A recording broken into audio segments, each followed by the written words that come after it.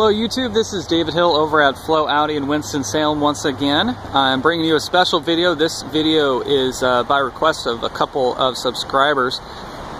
The cars I have in front of me is a 2016 Audi A6, 2016 Audi A7, and a 2015 Audi A8. And I wanted to compare these cars just in case you're wondering whether you should go with the A7 or the A8 or the A6. These cars are very close as far as the styling goes, and they do range in price quite a bit, but the ones I have in front of me are a good representation of the vehicles, and I can give you kind of a rundown of what you can expect from each one and how each one is different from one another. So starting on the left, we have the 2016 Audi A6. The A6 is a traditional luxury sedan. It is our bread and butter large sedan, very sleek styling. For 2016, you have a couple of updates. You have the new trapezoidal front grille, the new LED light designs, and the 3D bumper effect. This one we're looking at is a prestige model with the 3-liter supercharged engine, putting out now 333 horsepower and 325 pound-foot of torque. And now looking at this car, it is aggressive, it is stylish, very sporty. It also has the sculpted hood, those subtle lines, and the tornado line that runs the full length of the car all the way up to the new redesigned headlights. The car is a Mythos black metallic. It has a 20-inch wheel option, and the Prestige model is the highest trim you can get with Audi, but there are additional features you can also opt for. So with this car, you have heads-up display. Right there, it'll show you your navigation information, also speed, turn-by-turn directions, safety warnings, and different warnings, adaptive cruise, lane keep assist if it's equipped on the model, all kinds of nice stuff in there, so it makes it easy to keep up to date and stay focused on the road itself. You might notice by the rear view mirror, you also have the radar for adaptive cruise, the auto rain sensing wiper blade sensor, and the heated auto dimming exterior mirror. This one has the bright chrome finishes around, so you notice the front grille, door handles, and the trunk lid all have a very nice chrome accent to them. So a little more traditional luxury. The A6 and A7 for 2016 got darkened tail lights from the factory. You can see this looks a little bit different than this all-road over here. Those are a little brighter. This one is a little more sleek. It gives it a nice little touch, and the rear is also redesigned. So you have the trapezoidal design for the exhaust tips. You have the honeycomb mesh for the S-Line exterior package, and the new design Quattro badge. A little bit of an update right there.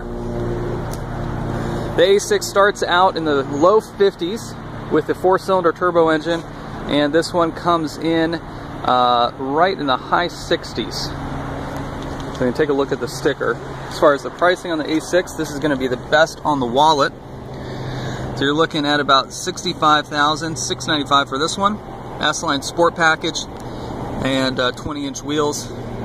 A6 Prestige, heads-up display, LED lights, front ventilation and heating seats, Bose surround sound, warm weather package, LED interior lighting, and the power opening and closing trunk. Now the vehicle's on right now, so I can't demonstrate what the power trunk can do, but you do have a feature on this trunk where you wave your foot underneath it. It will actually open it for you. Same with the A7. Trunk size is very good on the A6. Plenty of storage space. The seats also fold down flat, and you have a pass-through as well. You can see the subwoofer up there. Grocery hooks are equipped with a lot of our cars too. And a full spare tire underneath.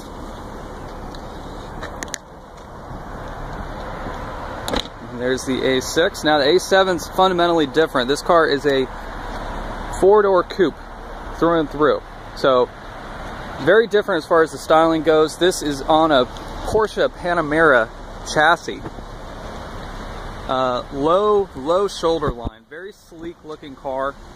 Comes to the tip right there, and it does have a retractable spoiler that operates automatically at 80 miles per hour. You can manually put that up as well. The wheels on this car are 20-inch, basically the wheels off of the new S7 that's equipped on this car. This is part of the black optic sport package. Now what's that going to do that makes it a little different? You notice that A6 has a lot of bright chrome work. This one has all black chrome on the grille, where the fog lights would be, but of course the Audi does not need it because it has LED positioning lights. The window surrounds are all black chrome as well. You can see that right there. Kind of adds to the sportiness of it. Looks great with the black on black. Both of these cars are Mythos black on the outside. And on the A7 you do not have that extra chrome strip on the back tailgate like you do on the A6. Go ahead and open up the back of the A7. A lot of people like that this has much more storage space and easier access. And you can see the frameless windows there. A6 and A7 all have dual acoustic front windows. So the passenger side and the driver's side front windows are dual pane, and makes it very quiet on the inside. So this power tailgate opens up. You can see it has a large storage space, and even more so with the seats down. So if it's just you or you and your wife and you have some longer items, take advantage of Black Friday shopping or something like that, then you have tremendous space back here. You can see the seats fold down almost completely flat, and that gives you a ton of storage space, very similar to a hatchback style car. Very roomy on the inside. The back seat is about the same size as the A6, but you lose a slight bit of headroom. You can see by the design of the roof. But what they did in the A7, sorry, is they put in these extra pockets. I don't know if you can see that or not with the video, but they put these extra pockets, fully operable sunroof, but behind that you have extra room for your head. So I have no problem. I'm about 6'1", sitting back in the back seat of that car. Now the A8, this is the Mac Daddy. So this car comes in at about 85. This one in particular, it's a premium model, 20-inch wheels. More of the traditional sedan styling. You can see the the bright chrome work throughout. And this is just the pinnacle of luxury when it comes to Audi. You have the tall front, very tall, very large, kind of feels like the king of the road. This is an L version, so it is longer than the A7. Has a huge amount of rear seat leg room.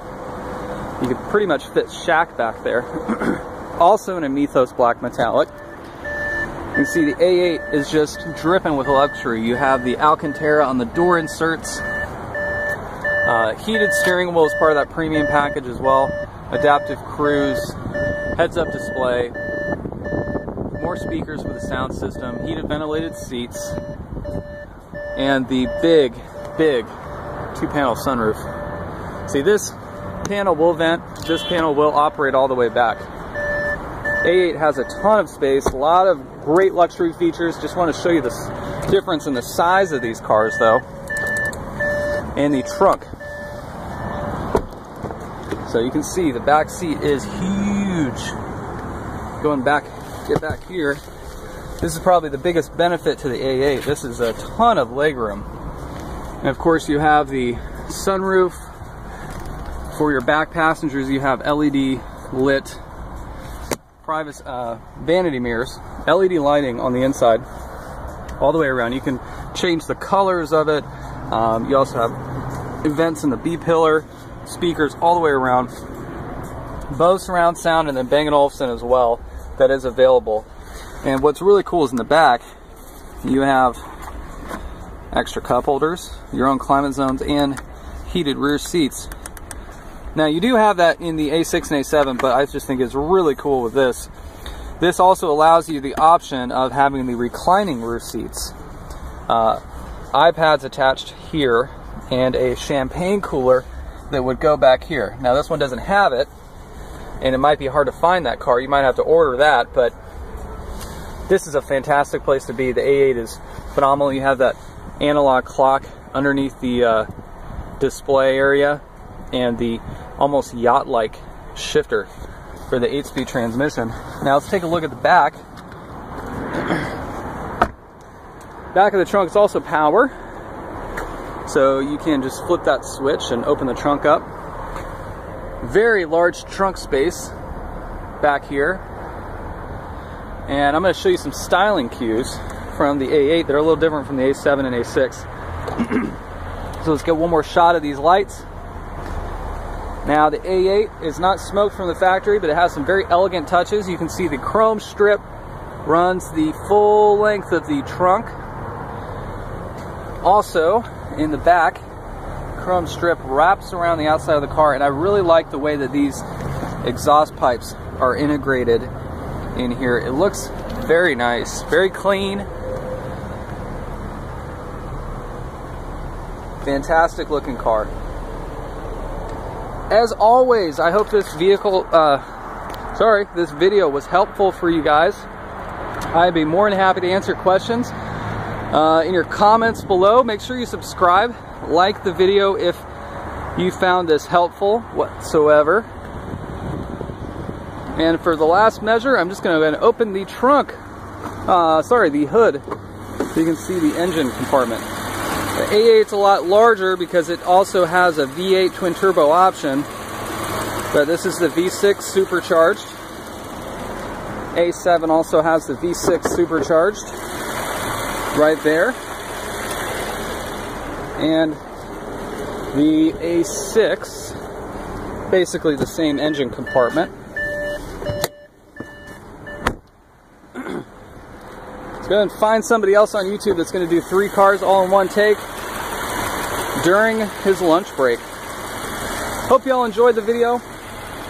Once again, leave a comment, subscribe, and I hope you guys enjoy. Thank you so much. Talk to you soon.